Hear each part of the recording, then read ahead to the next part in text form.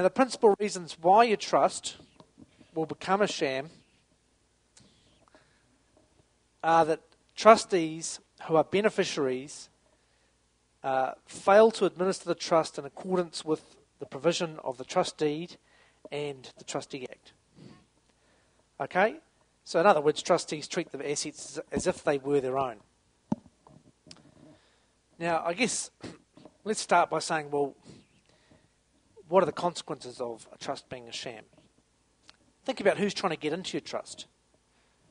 Your spouse, because you're trying to use the trust as a shield between relationship property and separate property in your trust, your own separate property that's they're not allowed to take half of. They might be trying to get in there. Another stakeholder trying to get into a trust might be the IRD. They might be trying to say it's not a trust because there's significant tax advantages to them for doing that. They might say, for example, you're trying to use a trust to break tainting, but you haven't treated the property as trust property. It was never trust property. It was actually personal property. Suddenly, instead of being a dealer in land and property or a property trader in a trust, which shields everything from tainting, if it's set up right, reverts to being a sole tradership and taints everything around you. And if they can prove that your trading trust was in fact a alter ego trust, and they can retrospectively assess you as a sole trader, then all of those other properties you sold on capital account because they were not tainted, we're going to discuss tainting shortly, they suddenly become taxable through association. Can you see what a disaster that might be? And another stakeholder could be just a creditor. You've gone bankrupt, you've got assets inside the trust, you want to protect them. They say this trust is a sham, it's your alter ego, etc. So trustees who treat their assets as if they were own really do expose themselves to all of these terrible risks.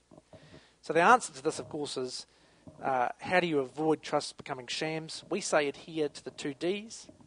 Discuss and document all transactions. Okay? Discuss, meaning when you have a glass of wine with your partner and say, hey, we're going to buy that house, that is not dinner. That is a board meeting of trustees. Okay? And when you've finished your board meeting of trustees, make sure you ring the independent trustee and have the same conversation with your independent trustee, because you have a duty to act unanimously, which means you all have to agree. That's the discussion, and then you should document it, because the evidence that you show the court is not, hey, yeah, we talked about this stuff all the time, we acted unanimously, because they won't take that. To an extent, they might take a bit of it.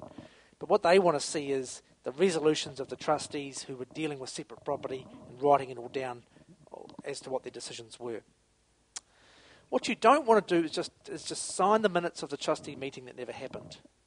Okay, that's the leaky building of the legal fraternity, where you go to your accountants or go to your lawyers and you sign the conveyancing transaction as trustee, and in the same breath you sign the minutes of the meeting of trustees, but you never had a meeting with trustees.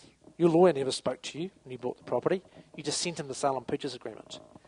That is potentially an emerging sham trust or an alter ego trust. Be very careful. In other words, behave like a trustee dealing with trustee assets, not a person dealing with personal assets.